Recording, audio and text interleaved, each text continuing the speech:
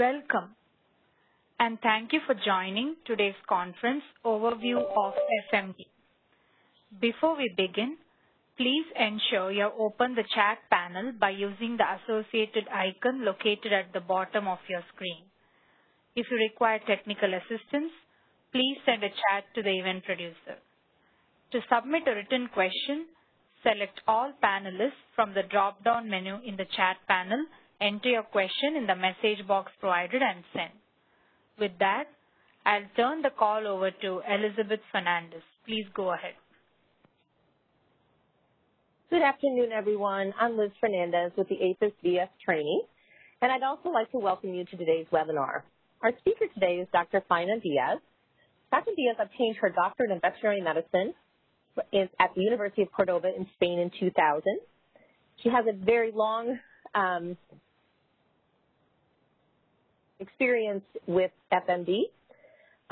She came to the United States as a postdoctoral fellow at the Plum Island Animal Disease Center, Agricultural Research Service, to work with Dr. Marvin Grubman in the development of strategies to control and eradicate FMD virus.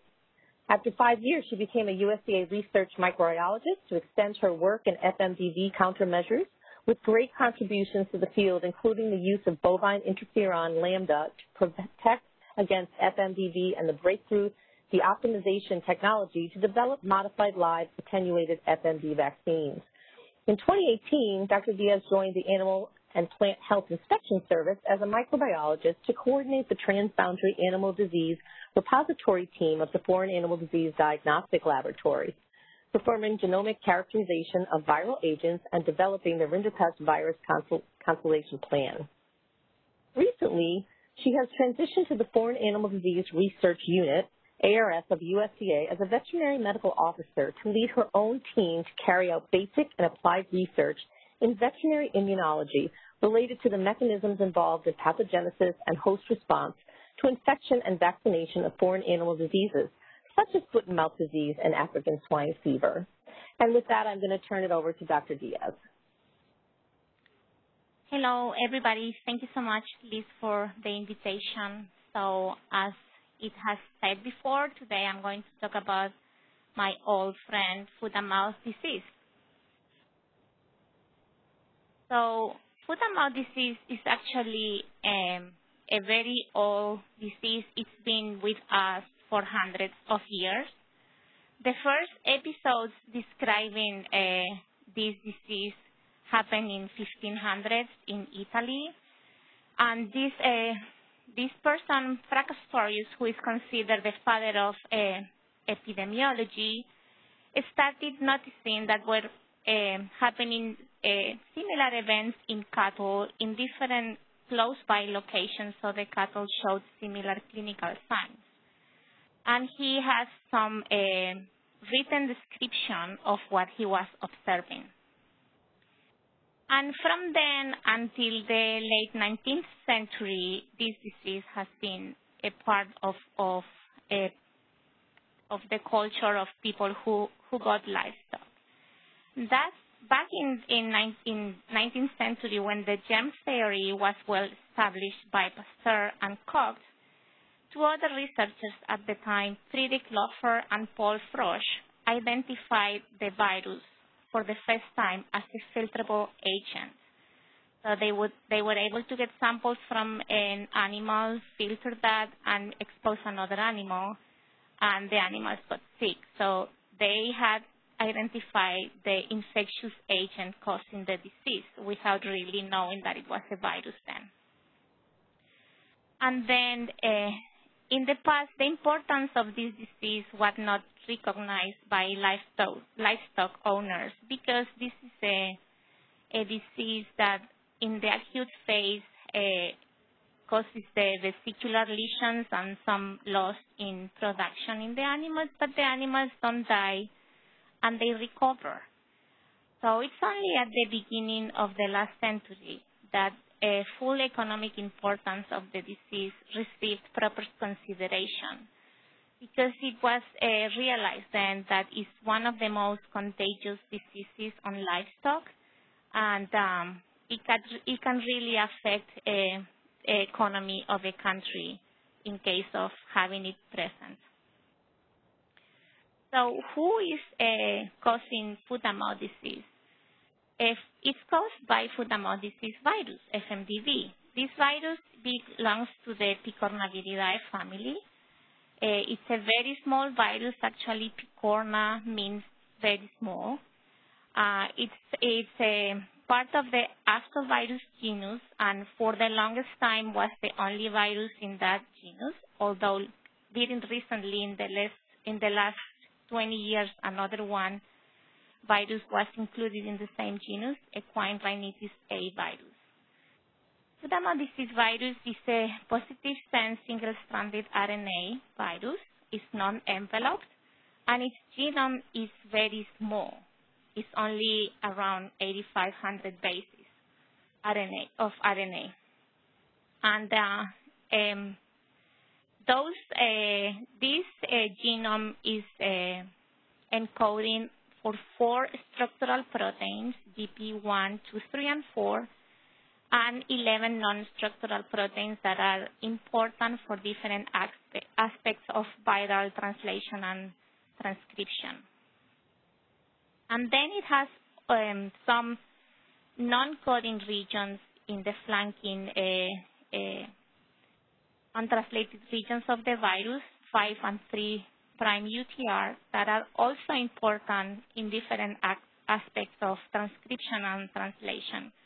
So this virus, since it's very small and the genome is very small, every single part of that genome is essential, or not essential, but very important for viral replication and full virulence of the virus.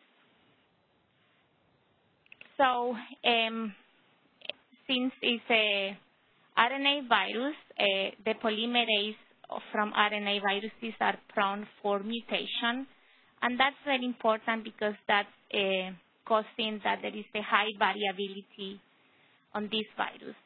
There are 7 recognized serotypes, O, A, C, and South African territories, 1, 2, and 3, and then Asia.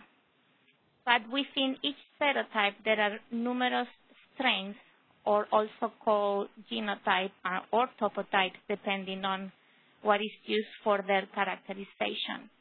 And it's based on the sequence of one of the structural proteins, BP1.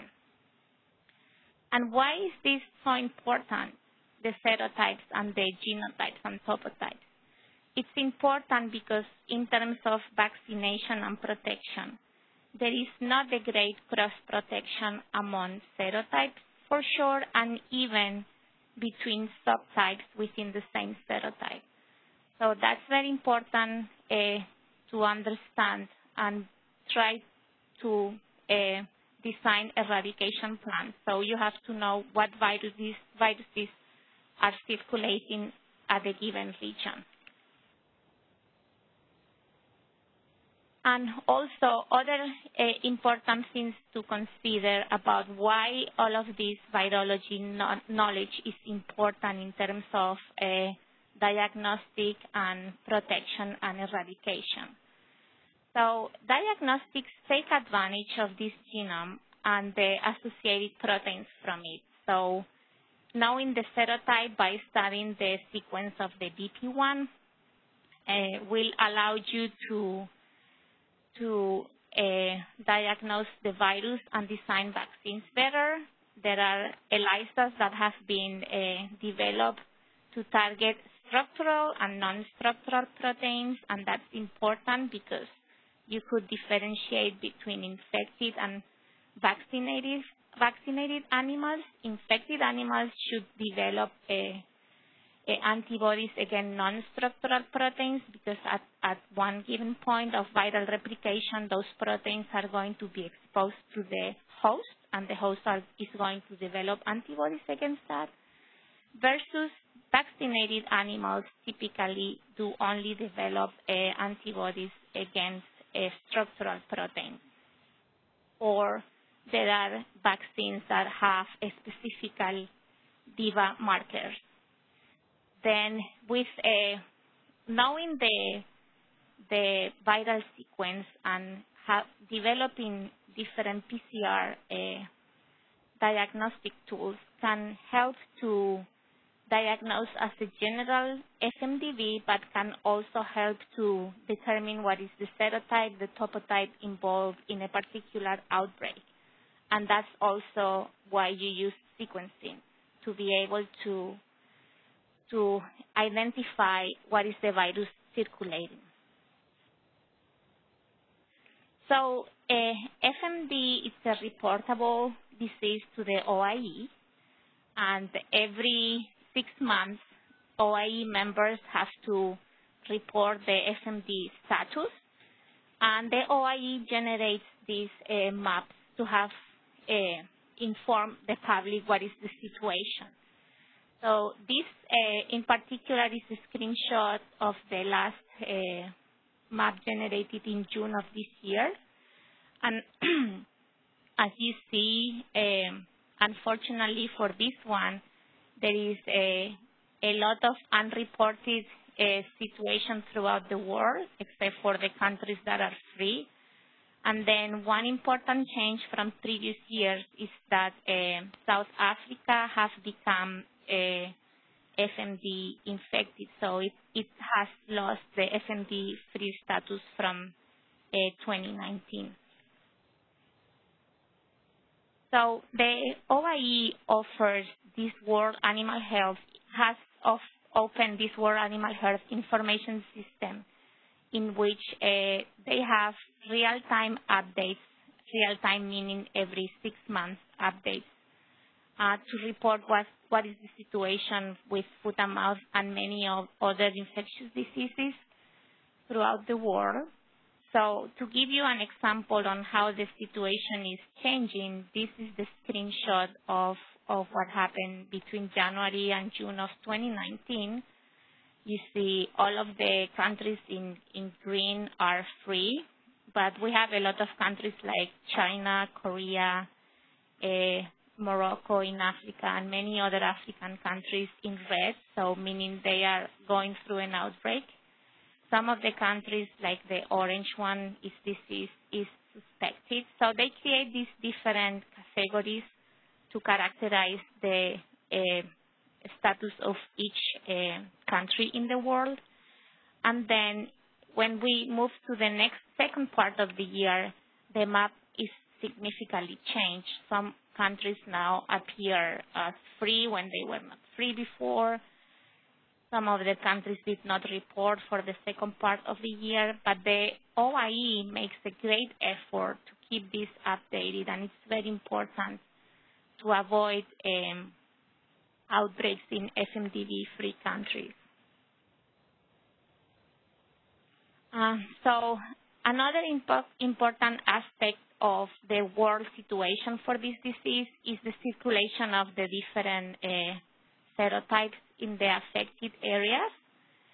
So it's rare, almost impossible to consider that only one serotype is circulating if an area is affected by the virus. So, and depending on the region of the world, the circulating viruses are grouped by what they call pools. So actually, in this moment, there are 7 pools throughout the world, and these are the colors that you have on the legend of this slide. And then in the circle diagram that you see on top of the region, you can see what are the serotypes that are affecting the area. So typically 3, but you have some areas when you can diagnose up to 5 serotypes in the same area. And the important thing about this map is there are many descriptions now in the last 5 to 10 years of serotypes that are doing like translational movements from one pool to another pool. So in other words, they are moving through the different regions of the world.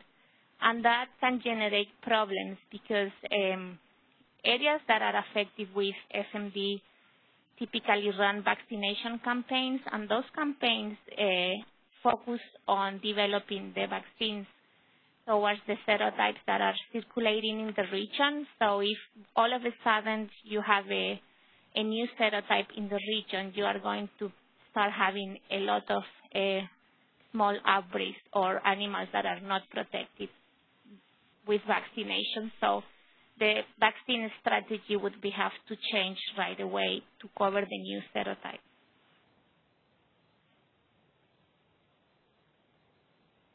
And why is this disease so economically important?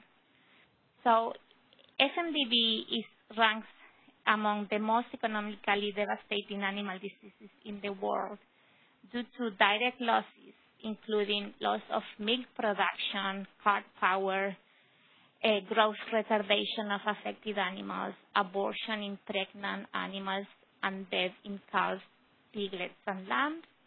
But also a lot of indirect losses are attributed to the disruption of the trade of animal and their products.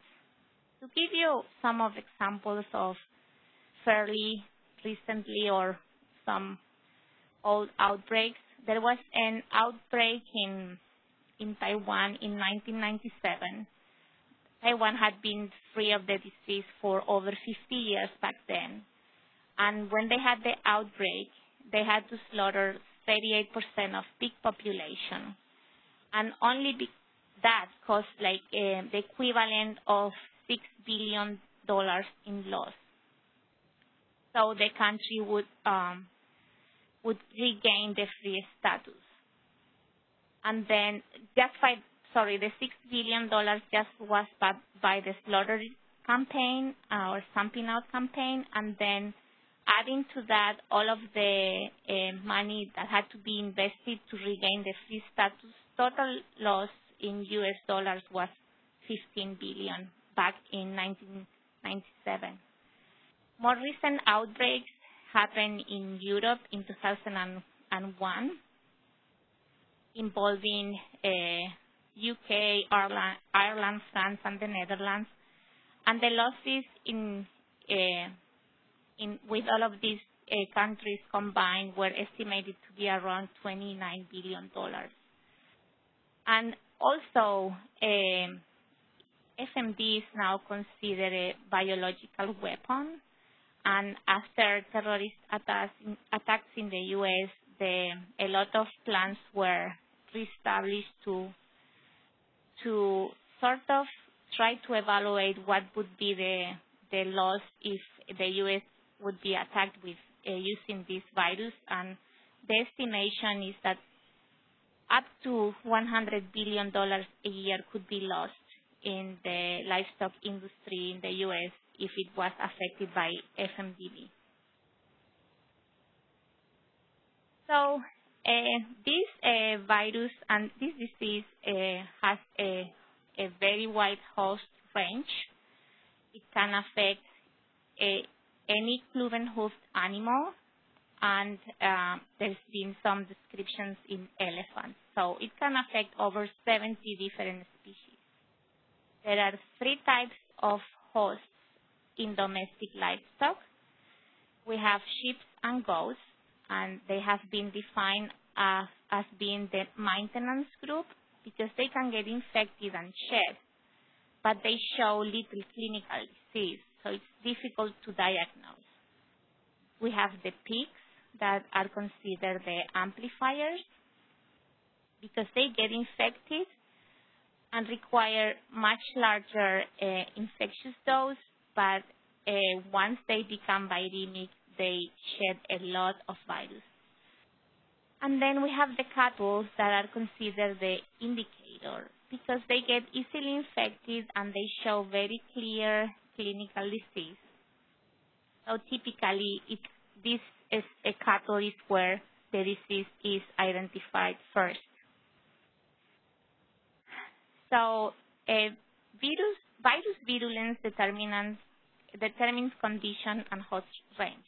Most of FMDB strains infect all susceptible host species, but there have been several descriptions of some strains that infect either swine or cattle, but not both.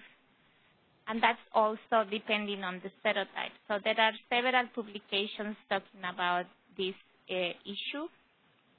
So, for example, in the 2000s, serotype O cat was described to only affect pigs, or later on another description in 2005 with a Panacea serotype. And that's the topic that is really interested a lot of different scientific groups in the world. How is this disease transmitted? So the virus is present in the vesicular fluid at the site of erosions, as well as in the oropharynx, nasopharynx area.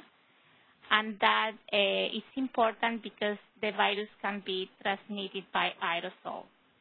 It could be by direct contact with the broken epithelial area where the vesiculars are present, or by inhalation of droplets from the aerosol formation. And also important, the indirect contact through fomites. So, and different, like it's been described that trucks can carry the virus on their tires for hundreds of miles from one place to another. And it's important to understand that the latent period is shorter than the incubation period. And so this means that the virus is starting to be shed before the animals show clinical signs. And also, it's been described that vaccinated animals, when they are exposed to the virus and they are protected, they never develop the disease, they are still able to shed virus. So that complicates all of the control strategies even more. So it's important to understand what is the pathogenesis of the disease. So as I was saying before, when the animal is exposed to the virus enters through the upper respiratory tract or the oral tract, and it has a first site of replication. In cattle, it's been described that the first site of replication is the nasopharyngeal area, specifically the mucosal associated lymph. So the epithelium that is over the mucosal associated lymphoid tissue on the nasopharynx. And you can detect virus there as early as 6 hours after infection. Then, as you move to the viremic stage, the virus, you can find large amounts of virus in the lung, and there is the architecture of the lung is preserved, but there are a lot of cells where the virus is replicating there. So then, because of the lungs are part of the respiratory tract, of course, then the aerosol formation is important for transmission. So even at 24 hours, when the animals are not showing any vesicular lesion, they already are spreading virus through the lungs. And then the generalization of the disease occurs typically 24 hours after infection. So when we talk about the pathogenesis of FMD, we always talk about the pre-viremic stage, viremic stage, and post-viremic stage. If you look at this graph in the bottom of the slide, you can see the purple shaded area is the time when the animals start to show clinical signs. And as you see here, as they don't show clinical signs until 40 to 48 hours after being exposed to the virus. However, the animals develop viremia starting at 22, 24 hours post-infection. And if you see in the nasal swab, you can detect virus as early as 5 hours post-exposure.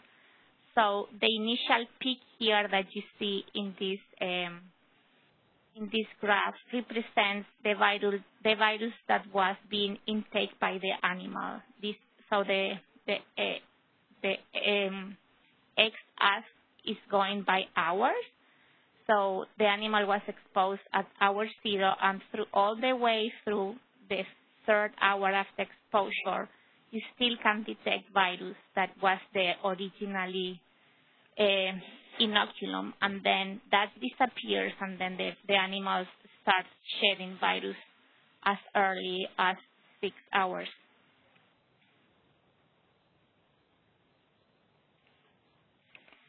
And then another representation of the pathogenesis, we on Plum Island have run some infectiousness studies this time in pigs, representing very similar results of what I just presented for cattle. So in these particular studies, the animals were exposed to the virus, and then animals were being sampled or euthanized at different days post-exposure, or were actually exposed to other naive animals at different times post-exposure. And if you look at this slide, what is very striking is that even in pigs where they are considered not so sensitive to the disease, as early as 24 hours after or 1 day after exposure, the animals are infectious. So naive animals that are in contact with exposed animals 24 hours after initial inoculation get sick.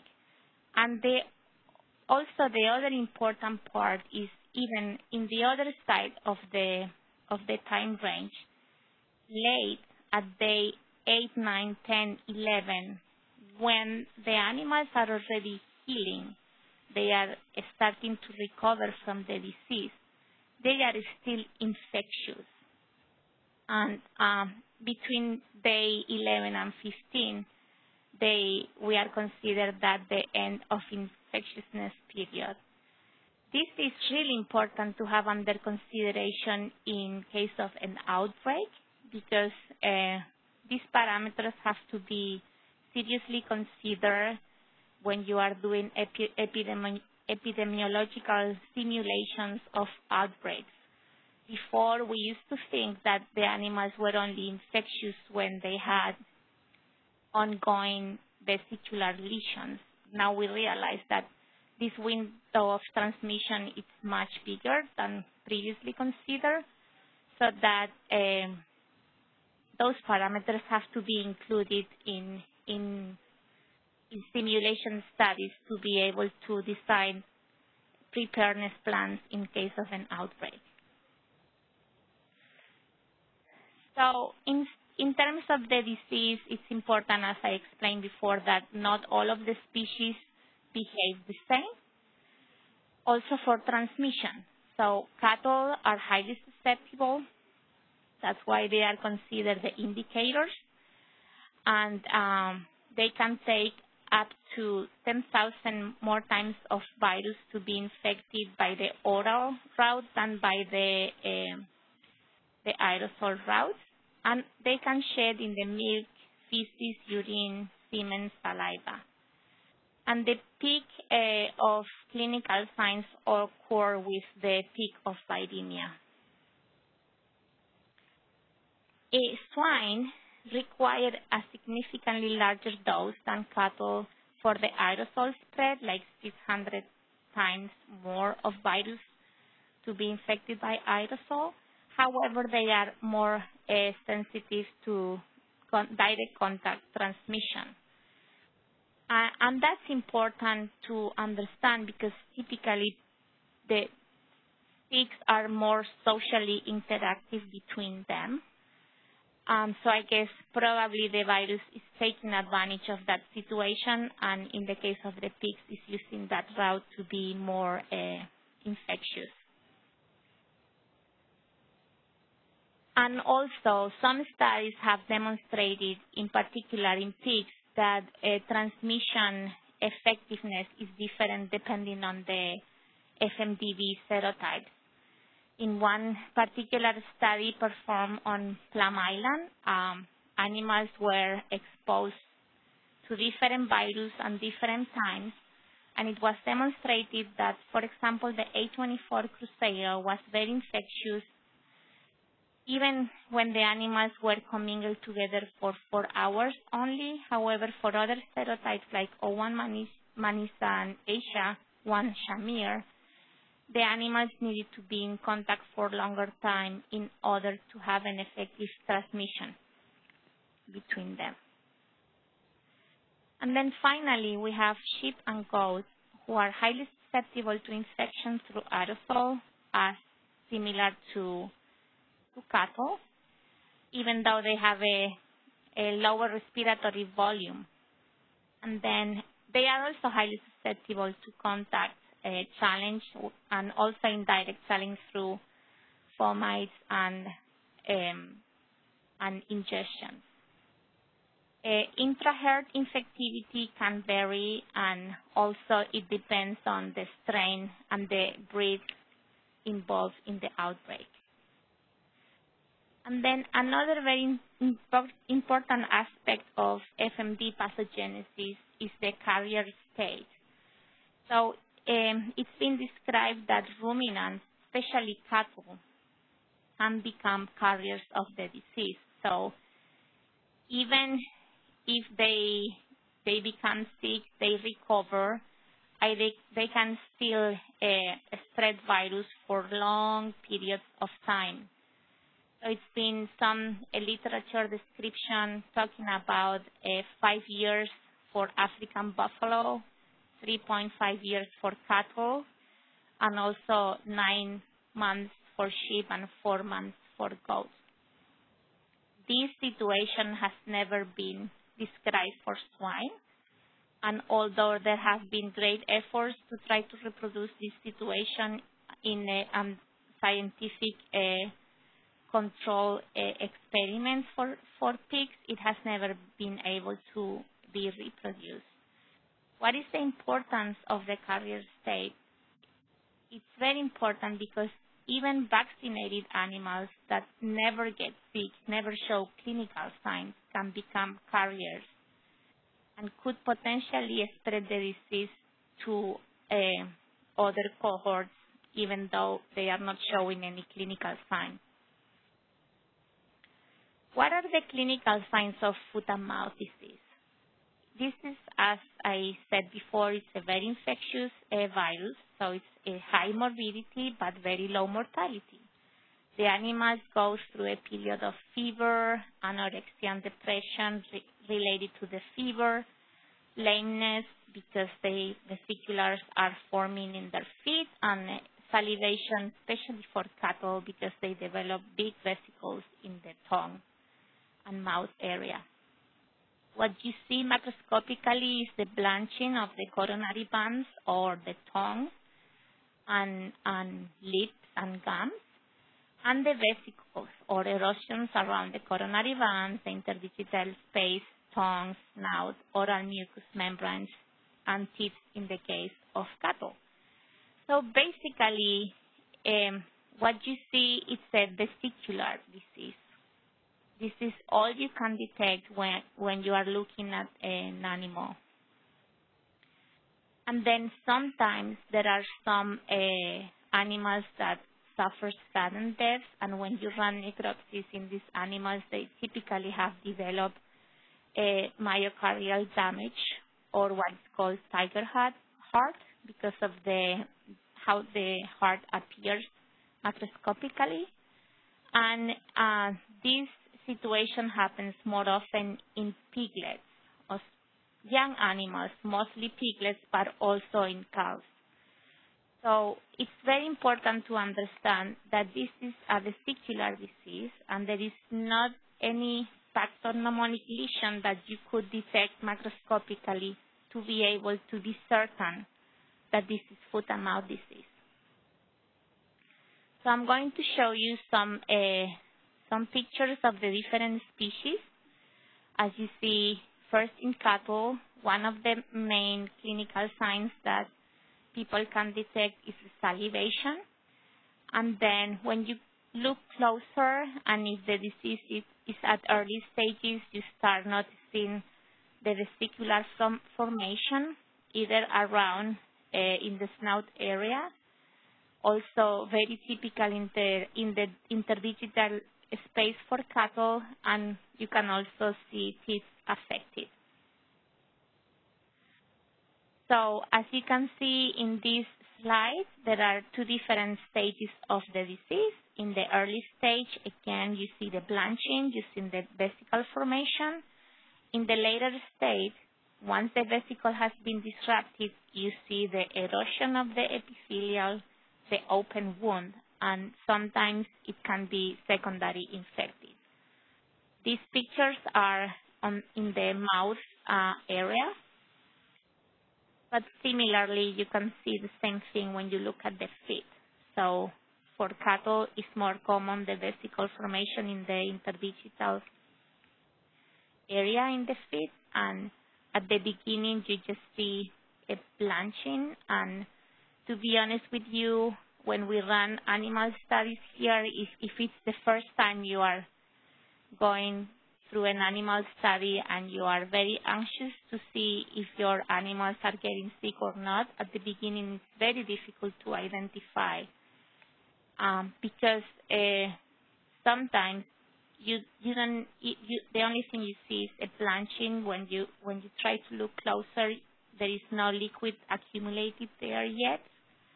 So you have to wait and see what happens with the vesicles, and then with time, 99% of the time, the vesicles get disrupted, and you see an image more like you see in the right side of this slide with the open wound. And then for the swine, it's similar. At the beginning, again, you see the small vesicles, blanching of the coronary bands, the foot pads. You also see blanch, like very wet foot pads. And then as the disease progresses, the vesicles open, and pigs could also lose the entire hoof because of the vesicle taking the entire toe. And also in swine, lesions in the mouth are not so common. Sometimes you see small vesicles in the tongue. It never gets so spread in the tongue like you see in cattle. And sometimes you see also small lesions in the lips, but it's more common on top of the snout. And then for sheep and goats, it's very rare to be able to identify vesicular lesions because they don't show much clinical signs. Sometimes in the gum area, more typically observed in the interdigital space, similar to what is seen in cattle. And when you do the necropsy, sometimes you see in the stomach pillars, you see some erosion or ruptured vesicles, and when there is sudden death of the animals, you look at the heart and you see the myocarditis or a tiger heart, tiger stripping. And many times you see this sudden death even before the animals have developed vesicles. So as I have been mentioning and making my effort for you to understand that this disease is a vesicular disease. So there are many other diseases that look exactly the same as foot and mouth disease, including trauma and toxicities developed by intake of plants or things like that. So I have prepared this slide so you have an idea of what are the different differential diagnoses that could be done by species. So in the case of swine, we have and cattle, we have vesicular stomatitis, malignant catarrhal fever, also for sheep and goats. For swine, we have now Seneca virus, which is very important in our country right now, swine vesicular disease.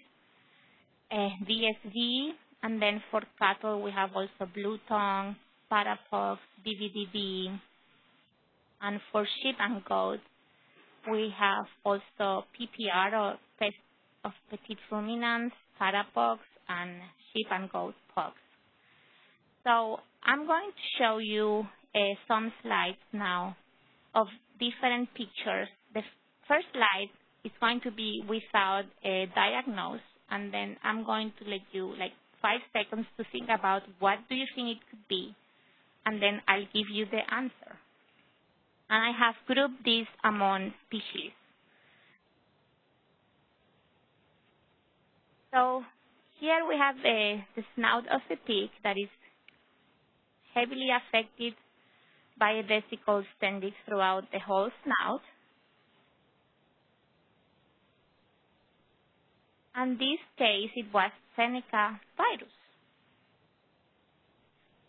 This case, we see the hoof of a pig that is about to lose some of the hooves because it's heavily affected. It's in a late stage of vesicular disruption. In this case, this was foot and mouth disease. Again, another pig that has a small vesicle in the snout, but big blanching areas in the coronary bands of several limbs. And this was swine vesicular disease. Similar pictures of hooves in the pigs. Some of the vesicles are not disrupted, some are. This was again Seneca virus. I already told you this was VSV, or vesicular exanthema of the swine. And again, what you see is the blanching of the coronary band. Now we move to cattle. We see this animal with the mucosa of the mouth heavily affected and looks like secondary infected. This was foot and mouth disease. Again, here you see in the tip of the tongue of this animal, small vesicle. This was vesicular stomatitis. And this animal has peeled off the entire snout. This is blue tongue. And you see here some small rounded lesions in the lip and gum area. This is bovine papular stomatitis. And another picture of lesions in the lips, gums, episodic hemorrhagic disease. And this is a picture of a goat with some lesions in the lips. This is ORF. So again, this is just to make an effort in you to understand that this is just what you see, it's vesicles in the animal, and you have to make sure that you collect the samples and send them to the lab for diagnosis. And all of the effort that I have made to present you with the pathogenesis is important because it's important to understand what type of samples to be collected at the different stages of disease to be able to diagnose the disease. So early during the disease, even before the animals develop clinical signs, but during the viremic period, you will be able to do viral detection by PCR or virus isolation. Then another viral detection by PCR can be done in the swab samples, but also in probanks even later once the animal is completely recovered. And that's very important to define the carrier stage, the probank sample. And then you can also run ELISAs to detect antigen and also for the detection of antibodies later on. So as a general rule, what samples should you be taking? If you see an animal with a vesicular lesion, please try to get a vesicular flap and put that in a TB media. If you can collect, if the vesicle is still not disrupted and you are able to collect vesicular fluid, that would be the best source of virus that you could get from the animal. And again, if you collect vesicular fluid, put it with TB media. And then if you could not collect vesicular fluid or tissue, you can still try to get a swab from a affected area. And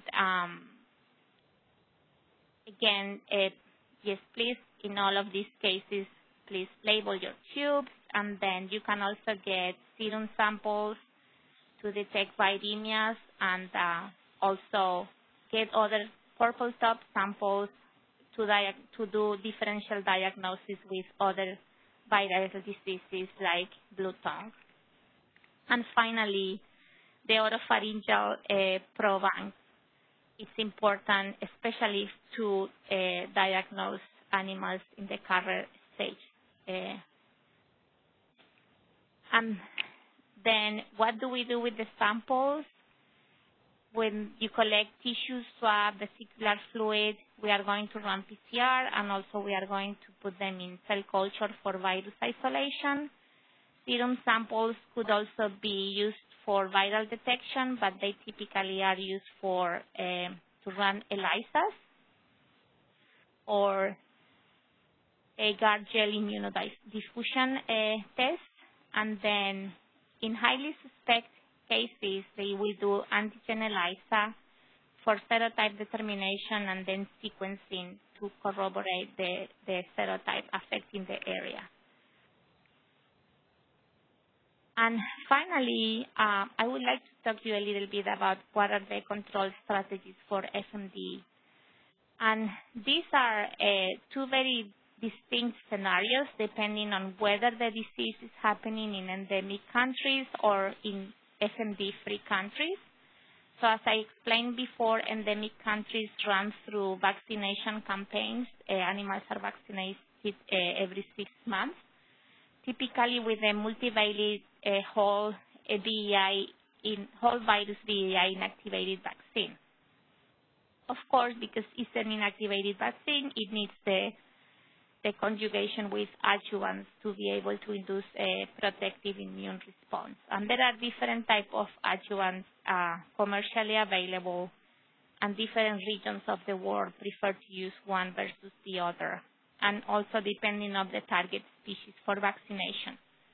Most of the time, cattle is the only species vaccinated, but in some countries, like in Korea, they also vaccinate pigs.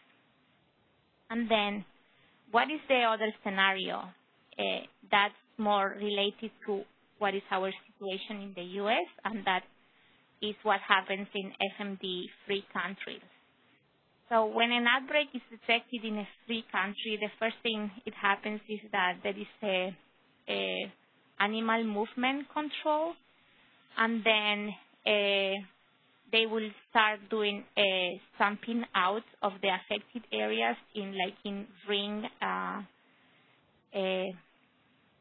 the ring situation, depending on the affected area. Of course, disposal of the carcasses, sanitation of livestock and all affected locations. This is a reportable disease, so it has to be immediately reported to the OIE. And more recently, vaccination has been an important topic to discuss, whether vaccination is used to control disease spread in FMD-free countries or not. So in that sense, there are many discussions among experts and scientists about what is the best solution for the problem in case of an outbreak. And they are three different possible solutions. The first one would be to run stamping out only without vaccination. And if the country decides to go for that route, it will be able to gain a FMD-free status early, only 3 months after the last old animal has been disposed. But the stamping out campaign has to be very thorough, and a lot of animals have to be euthanized. So this is very expensive for a country to assume. The other situation is run vaccination campaigns to try to control the outbreak as quick as possible, but then retain the animals.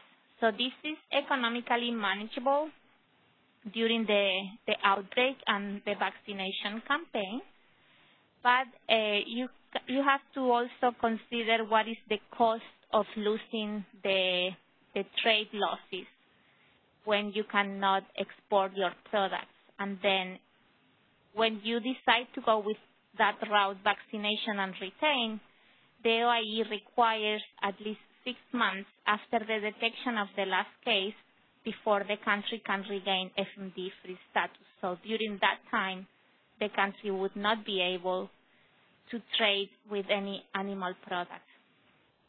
And then the other situation, the third scenario, would be vaccine and remove, which means that you use vaccination during the outbreak to control the spread of the outbreak, but you will also euthanize all affected unvaccinated animals at the end of the outbreak. So this has been a preferred way of acting recently, and it's been demonstrated that when you vaccinate during an outbreak, you can significantly reduce the size of the outbreak, and then you can regain FMD-free status 3 months after your last surveillance. So then you also don't have to add up so much a loss related to the impossibility of trade with your animals and animal products. But the overall decision on each country, each situation would have to be taken in the moment where the outbreak happens, and it's very important to have under consideration that depending on how large the sport livestock industries are in the country versus not having that situation. There are several scientific manuscripts written showing different circumstances and calculations with simulations of different studies. And it's very difficult to come up with the only best option to act. It's really depending on each country and each situation and how quickly the outbreak is being diagnosed and managed. So, of course, I mentioned that in endemic countries, they use the VEI inactivated vaccine. This is the only commercial vaccine available now. But this vaccine has many, many flaws, although it's still effective, and it was used to eradicate the disease from many parts of the world. It still can be improved because as part of an ideal vaccine or biotherapeutic treatment, there are many things that are missing in the current commercially available vaccine. And then as for FMD control strategies, there are many groups in the world making great efforts to improve the commercially available vaccine. In fact, we at Plum Island have a very strong group working on developing new vaccine candidates, and we have developed a vector-based vaccine in which we use an replication-defective adenovirus to express the FMD capsid. And this product has been developed already, and we have a license by the CDB to use this vaccine in case of an emergency situation in cattle. Then another platform that we are currently working with is the use of inactivated vaccine, similar to the commercially available, but this is a more attenuated virus, so it's safer to produce. And in fact, this vaccine candidate has been removed from the Tier 1 Select Agent list, so it can be produced in the U.S. mainland. And so AGIS, which is the veterinary branch of Pfizer, is working with us to develop a vaccine production plant using this leaderless inactivated vaccine. And then there are many other different platforms, including the use of biotherapeutics to rapidly control the disease in case of an outbreak before even the vaccine is able to protect the animals. So those would be some considerations once this has been fully developed, to be able to treat the animals with biotherapeutics, in particularly interferon, to really control disease spread and outbreak before the animals can develop immune response against vaccines.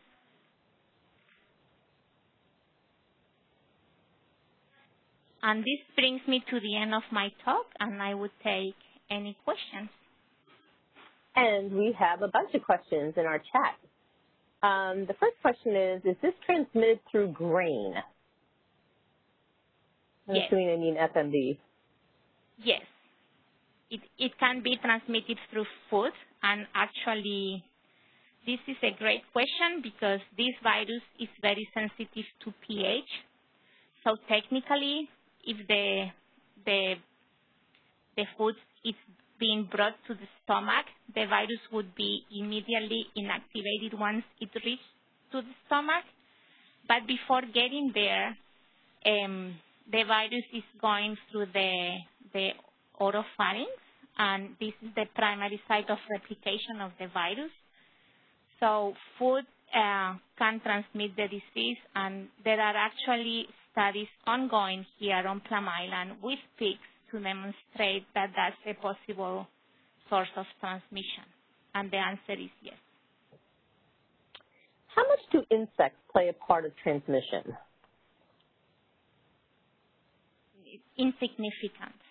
It would be part of the fomites group, but not. They don't. They are not reservoirs. They don't play a role. This is not a vector-borne disease. The next question is, has there been a documented transmission from a vaccinated animal that has been recognized as a carrier? This person says, I've heard statements like, while this is theoretically possible, it actually doesn't happen or hasn't been established as a real epi-risk in contributing to the spread. And that's totally correct. The significance of the carrier state is basically theoretical, and especially for vaccinated animals, but some recent studies run with researchers from Plum Island in collaboration with researchers from the Netherlands have demonstrated that in a carrier state that is completely clean from the disease, if you take a Brovang sample and that sample has virus, infectious virus in it, and you immediately infect another animal, it's through the nasopharyngeal route, that animal can get sick. However, this is a very artificial study. That's how important is that in the field. There are many other studies where they try to put Provang-positive animals next to naive animals, immune depress the Provang-positive animals, and do different things to be able to see if there was transmission, and it was never been able to be demonstrated.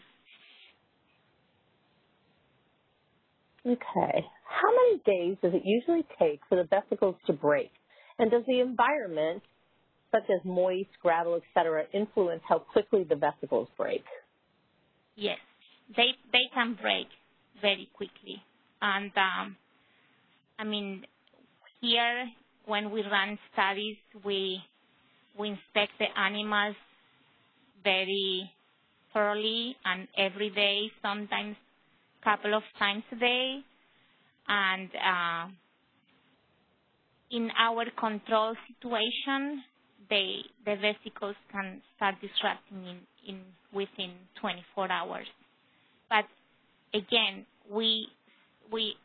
once we challenge or we inoculate the animals with a virulent strain, we look at the animals every day. So we really see the whole progression of the vesicle. What happens in the field, I would assume, is the same thing. Okay, the next question is, please explain more about how vaccinated animals shed virus, and does this happen when they become infected and clinical signs are masked? So vaccinated animals can either be protected or not, but when they are protected, they never develop clinical signs, and they still can shed virus through the aerosol. There are several manuscripts from one of the pathology group here trying to define different days, and I'm not sure the exact answer, but I could send you the name of the PI, and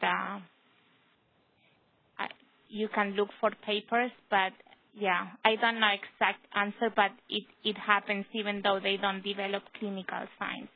How early after they have been exposed, I'm not sure about that. And we'll have these questions, and I'll get those to you so we can also address that, and we can get this to the person who asked this question. Yes. What is the cause of the carrier state, and what factors may impact the occurrence of carrier state during a vaccination campaign? So the cost of the carrier state is basically the ability to gain FMD-free status. So in an endemic area, if they are trying to eradicate the disease, they will have to have negative tests in all of the tested animals when they collect proban. So as long as they have a positive proban animal, they wouldn't be able to get the FMD-free status. If you are not trying to regain that, it's just theoretical. What is the cost? Because you still have to do your vaccination campaign, so the cost is already on the table. So it's really not much. But when you are trying to regain the FMD-free status, it's very important. Okay. Can you ask if pulling of samples are allowed? To be honest with you, I'm not sure. That would be That would be a fatal question. Yeah, fatal question. Yeah, we can bring that up. Yeah. Not that I, work at Battle, but I'm so involved with the courses and everything. I don't think they would want you to pool samples. We do that in avian stuff, but I will check with them and I will get back to this person. Mm-hmm. With the vaccinate and remove strategy, is vaccination followed by movement to slaughter channels a possibility? No. You have to vaccinate and remove in place. So you are not allowed to move the animals around. No. Okay. If there is an outbreak on a farm or ranch and the cattle are watered on a pond or a spring, how do or would you need to treat the water? Water is not considered a way of transmission, so virus is not going to survive there. So I don't think you need to treat the water. Okay. The next question is, what is meant by a leaderless vaccine? Yes, very good question. So leader is one of the proteins of the virus, and it's called leader because it's the first one that is transcribed, and it causes several things at the cellular level that allows the virus to replicate and not being attacked by the cellular immune system. So it has been demonstrated that you can generate the virus without that protein, and because that protein is not present, the virus is greatly attenuated but still is able to replicate. So you are able to grow that in a particular cellular type that is more permissive for viruses. So once you have the virus being able to replicate, you can manufacture that, but it's safer because this virus, if you inoculate it live in an animal, it's not going to cause disease. So it's still used as inactivated vaccine because it's trying to overcome the market from the current BEI inactivated vaccine, but it's very safe to produce because you are not going to cause outbreaks because of production. And you have to have in mind, I don't know if I mentioned that, but an outbreak that happened in UK in 2007 occurred because the virus escaped from a vaccine manufacture facility. So having this new platform with the leaderless virus would completely avoid that possibility. This virus would not cause an outbreak if escaped from the facility. So it's a very important advancement in vaccinology for foot and mouth disease.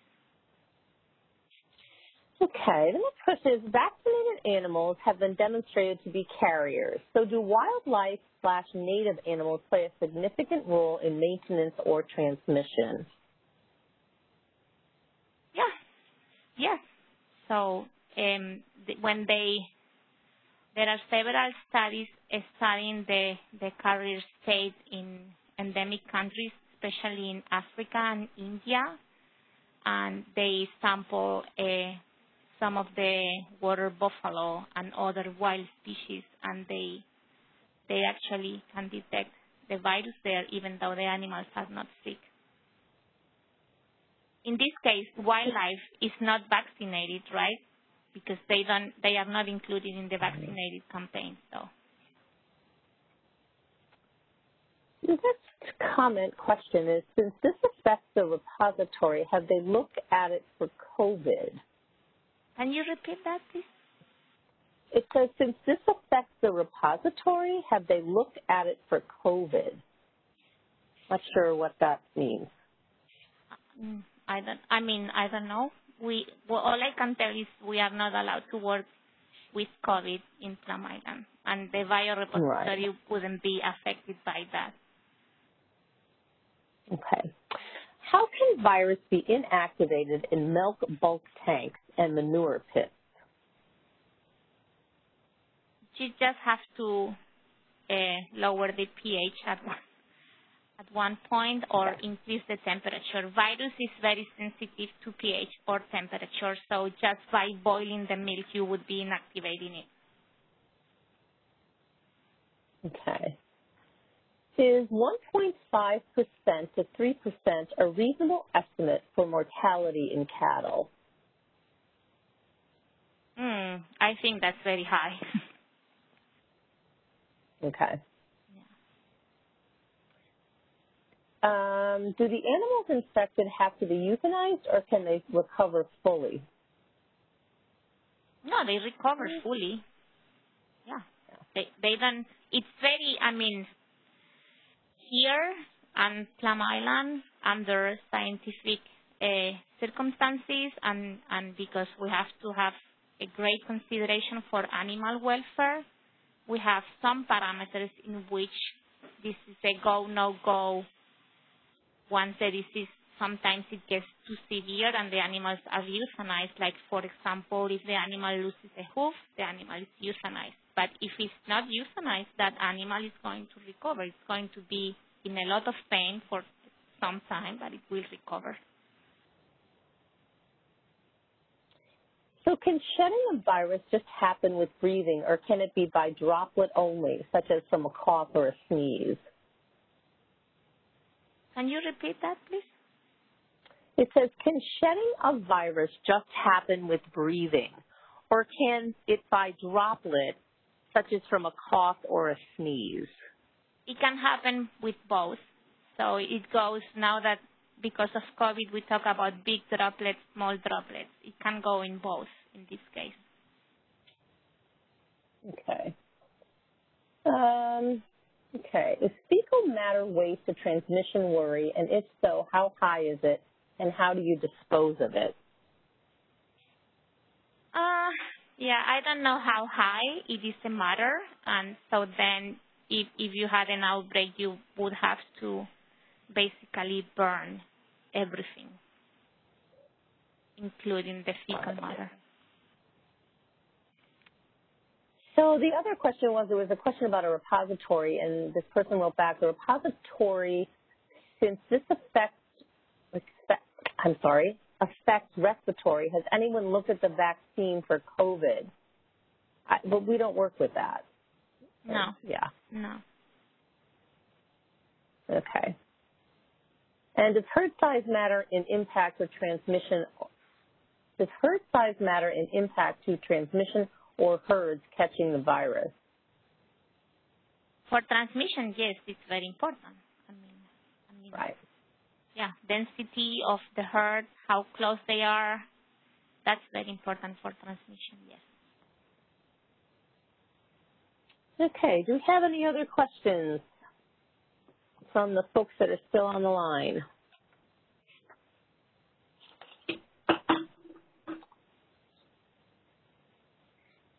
We had a lot of really good comments, Fina, fantastic presentation and great answers.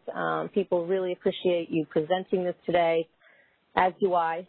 Thank you so much. Yeah, no, I really thank you for doing this. I just wanted to let everyone know that we do have another webinar tomorrow at 1 p.m. Eastern Standard Time, and we're going to be talking about African horse sickness. So hope you can join us. And if not, have a great afternoon. And thanks, Fina. Thank you so much. Send me the questions to see if I can address. Okay. Thank you so much. Definitely. Thank you, everyone. Bye. That concludes our conference. Thank you for using AT&T Event Services. You may now disconnect.